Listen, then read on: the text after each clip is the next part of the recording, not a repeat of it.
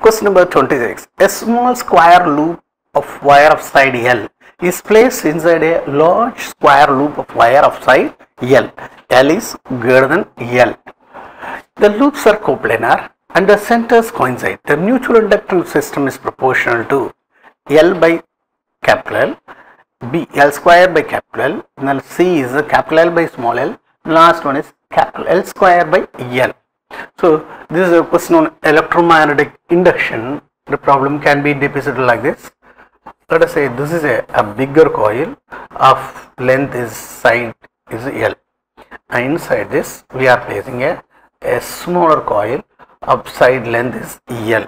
Both the centers are coincident. So in this case mutual inductance general relation is M is equal to mu naught N number of turns in the first one, number of turns in the second, into this is the area of overlap by the area of the bigger coil.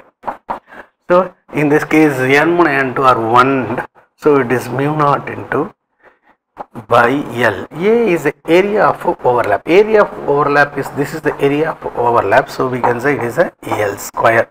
So it is mu naught L square by L. So the mutual induction system is proportional to B L square by L.